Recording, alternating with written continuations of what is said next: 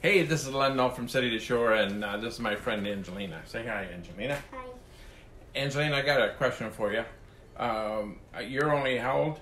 6. 6. You're only 6, and you're going to be buying a house someday, right? Yeah. Okay, so I get a lot of first-time buyers, a lot of young people that just decide that it's time to move out, right? When you get ready to buy your first house, right? How old do you think you might be? 24. 24? Okay. Do you think your parents would move into your new house with you? If they were, I won't let them. You would let them? No. No, you wouldn't let them? No? I won't. No. Okay.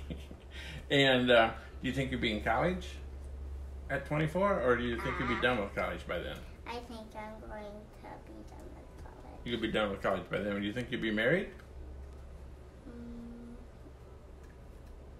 Will you get married and then buy the house, or will you buy the house and then get married? Buy the house and then get married. Buy the house and then get married? Okay.